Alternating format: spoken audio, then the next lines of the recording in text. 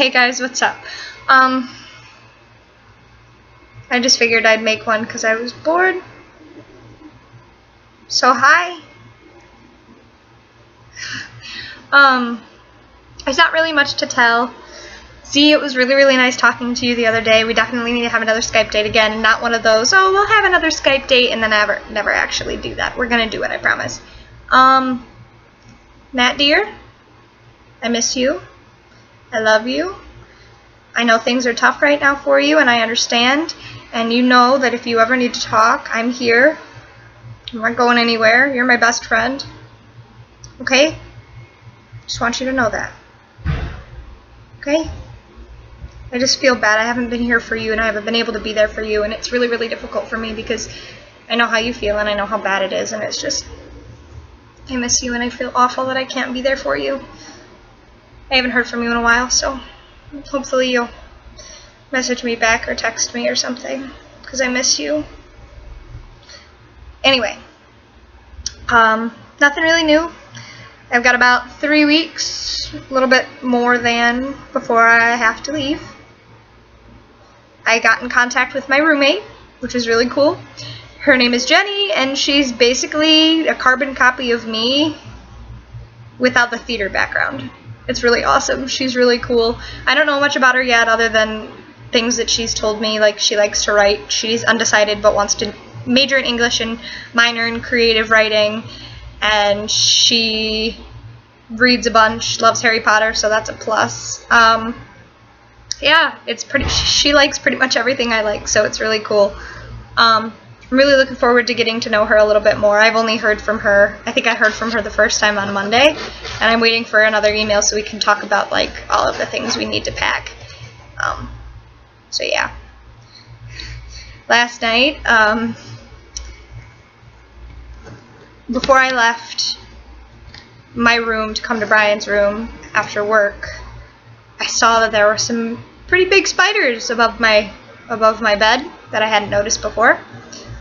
So I decided I was gonna, take care of them and kill them and be on my merry way. And so I got home last night at like 11:30, and I got dressed, or got my pajamas on, and crawled into bed, remembered about the spiders, and went to go kill them.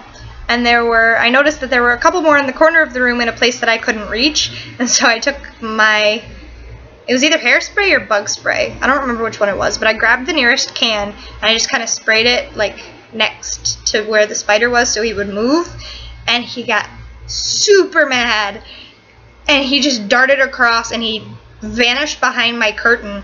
It freaked me out, and all of a sudden he comes out of the curtain, and there are like 10 more with him, and they attack me, and it was awful. It was terrifying, and I called Brian, like almost in tears, like, you need to come help me kill these spiders. He's like, babe, I love you, you're the love of my life, but I'm really scared of spiders too. I'm not gonna be able to help you.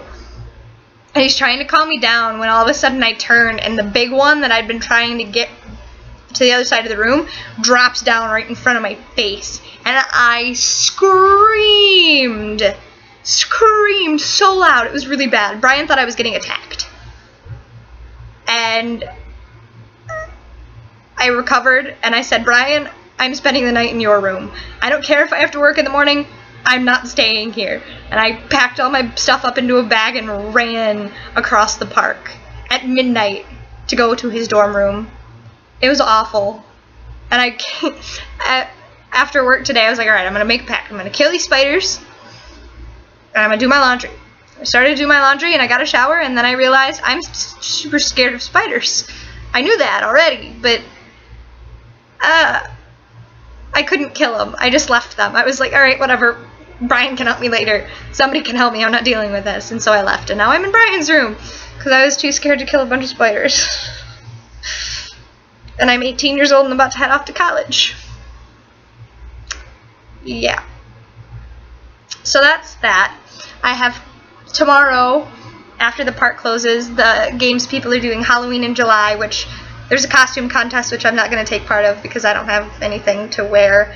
And there's pizza and there's pop, and then for being good employees / answering riddles, which is how I got all of mine, but my supervisors gave out tickets.